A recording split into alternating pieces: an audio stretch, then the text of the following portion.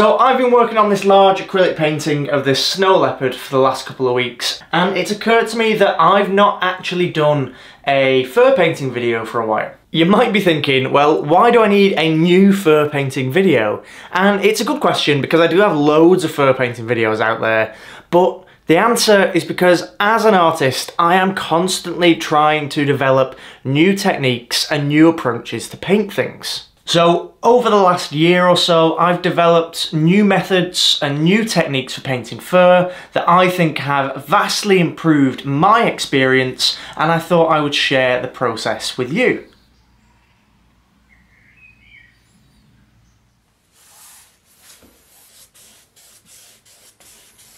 The first part of my process can be split into two sections, and it doesn't matter which section you do first or which stage you do first. Today, just because I've been painting a snow leopard, I thought I would show you my fur painting process for snow leopard. So the first section to the first layer, I'm going to start by just blocking in with some black where I want some of my spots to go. And I'm just using quite thick paint. I'm not watering it down very much, but I don't want there to be loads of texture on the paper itself. I want it to be quite smooth, not impasto, not like thick paint. So I'm just coming in and just looking for the shapes of the spots. If you wanted to, you could trace this out first or project it, which is something that I often do with my large paintings, but you can freehand it as well. Both processes work, and if I'm being very honest, I do not think it is cheating to trace if what you're trying to do is paint. If you're trying to learn how to draw, then don't trace. If you're trying to understand proportions, then don't trace. I'm not being too picky with everything. I'm not sort of worried too much about the placement for this. I'm just being quite rough. I'm using a filbert brush, but quite an old filbert brush, so it's still got some like frayed edges. It's not completely smooth, and some of those frayed edges can be really helpful creating like loose strands of fur. But I'm not bothered about that fur just yet. I'm not looking for that detail, I'm just looking for some little shapes. Doesn't even have to match your reference photo that closely. As long as it's following the body shape, as long as they're roughly in the right position, they don't have to be the same shape exactly. Just by getting the impression of those spots, that'll be enough for the painting. Okay, then I've got to just let that dry. I can speed it up with a hairdryer. The second part to this layer is just doing a wash of colour to remove some of that white background, the white canvas. So it doesn't matter whether you do your wash first and get rid of the white and then do your spots, or do your spots and then do your wash.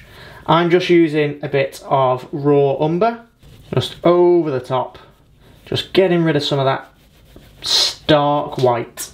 I like using raw umber as it's pretty neutral, but it's also quite warm as well. So the snow leopard itself, the painting that I'm doing that you've seen, that is a very cold painting, so the snow surrounding the snow leopard is very cold, and I wanted the snow leopard to be quite warm in contrast to that, so I'm using a warm underpainting, or warm, not underpainting as such, but warm undervalue, warm wash, just to help me remind myself that the snow leopard needs to be much warmer than the background. It doesn't have to be completely smooth, doesn't have to be absolutely perfect. That will be fine for the purpose of this video and for the purpose of this wash for any original painting that I'm doing.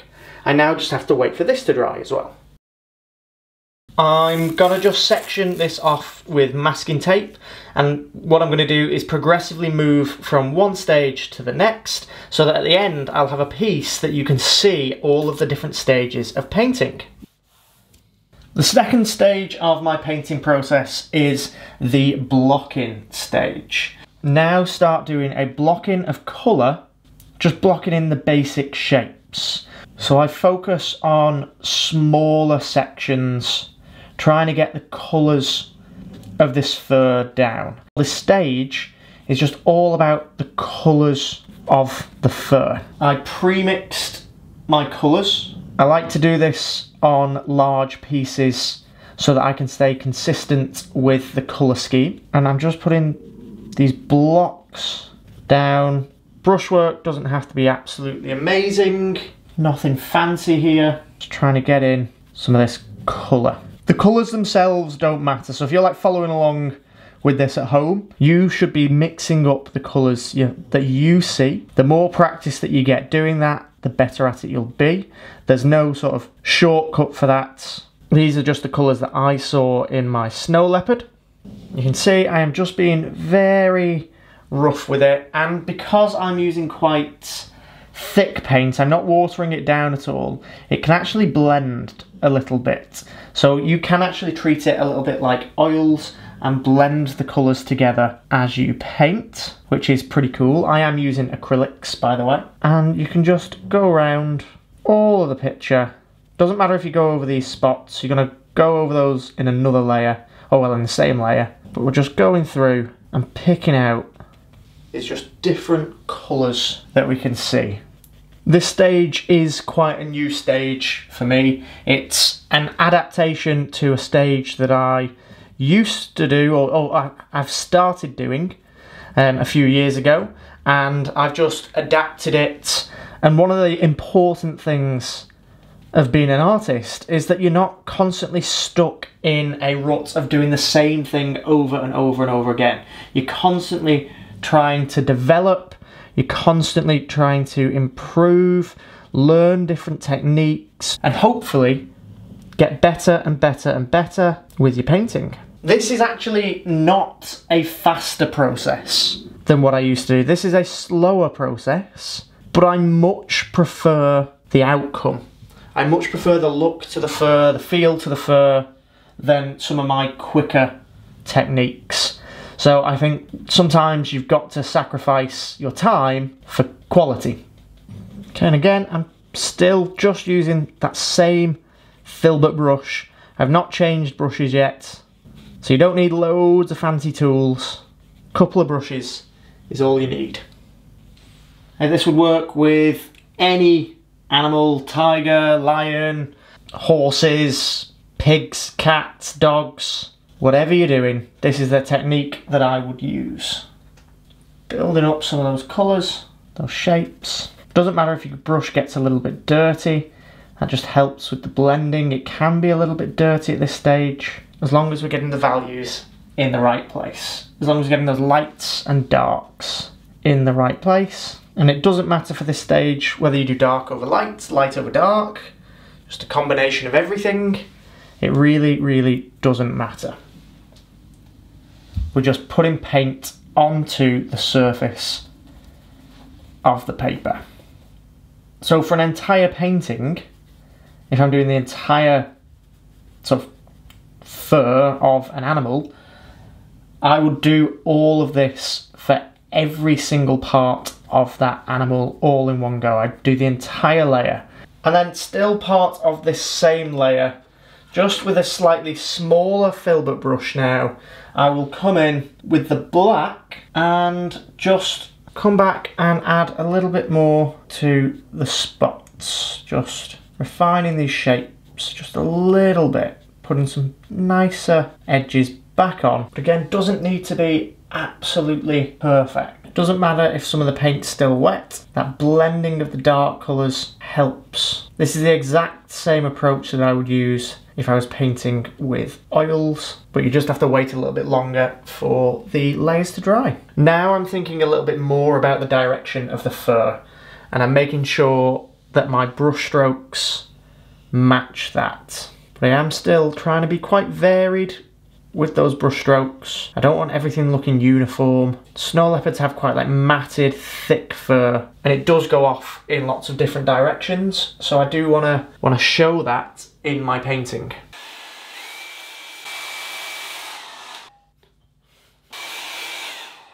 I'm going to redo the tape again. You can see the difference between layer 1 and layer 2 already. The third step of this process I split it up into 2 stages. The first stage is putting in some darker sections of fur. So I mix up a sort of dark brown colour and then just using quite thin paint, just thin with water, I come in and I just look for the darker strands of fur, so around all of the spots. And I'm using quite transparent paint because it's so thinned down. Some of the colours from underneath still show through. And this is where I start to look at the fur detail, obviously a little bit more. I want to leave plenty of gaps because I still want the colours that I've already put down to show through. I'm just putting in some darker sections. It doesn't matter if some of it starts to get a little bit more transparent, if some of it's a little bit more opaque, that variation is good. It means more variation in colour, more variation in texture. I'm making sure to leave plenty of gaps and to also just curl the hairs. We don't want them all looking exactly the same. More variation means closer to real life. Now I just repeat that process with a slightly lighter colour. So I'm now just looking for the lighter strands. Again, keeping it quite transparent. It's quite watered down. We don't want it to be overpowering the colours that we've already put down. Some of the fur wants to be a little bit longer in some areas and shorter in others. So I'm just doing some short, so like almost like dabbing the brush here. And then in the longer areas, I want to do more like strokes, mixing it up, just adding a little bit more variation. We can go a little bit lighter as well, just in some places. Okay, and then that is this layer done. Peel the tape off, and hopefully now you can see the difference between the first, the second, and the third layers of fur. The next part of the process involves glazing. So I'm just going to take a little bit of water, and I'm just going to take a little bit of paint, and I'm just going to water it down ever so slightly. So you can see that it's just watered down a little bit. So we can always add a little bit of water if it needs to be runnier. So I'm going to go back to a filbert brush. I'm going to just get a clean filbert brush that hasn't been used and a clean bit of water. Glazing is a method of applying thin layers of paint that changes the colour of the picture. I'm just trying to put a little bit of warmth back into the highlighty areas, just by putting on some of that yellow. And then I also want a little bit of Payne's Grey. This is a little bit more opaque, but I want to just cool down a couple of areas as well, specifically in the shadows. And that just helps to distinguish between the lights and shadows a little bit more. Now I want to get a little bit of raw umber. Also quite a transparent colour. Just going to take this, and we just want to add a little bit more brown into some sections of this fur, in places where the spots meet the fur, and again in the shadows, just over that Payne's Grey in some places, just like that. If I peel this back,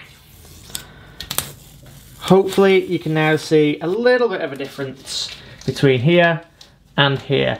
It has been knocked back, so it might not look quite as good as this stage, but now we've got one final stage to really push this fur to the next level. The final stage of this process involves using the small detail brush just to add a few more opaque highlights and details to the fur. We can bring back some of those previously mixed up colours. It involves adding lighter sections like I'm doing here, bringing back some of the colours that I might have lost from that glazing step, just in some places, just softening some of the details as well. I'm just building up lighter colours in some places, just a little bit more variation to the fur, just almost dotting again, just these loose strands that are going to be catching the light, just in places, not everywhere. We can start coming in with some of the mid-tones again that may have been lost. And then we can come in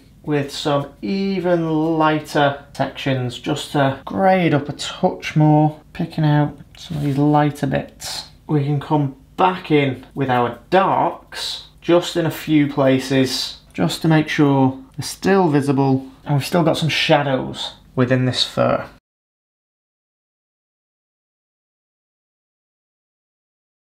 Just some final opaque touches, just where that light is being hit. And then there's one final step, just with a little bit of the Payne's grey and a little bit of white. I just want to create a mid-tone bluey grey, nice cold grey. And then I'm just going to use that just on some of the spots, just picking out some little bits of loose hair just on these, just to tie them in a little bit more to the rest of the fur. And then I might even come back in with a little bit more black, just to really add a few final bits to these spots.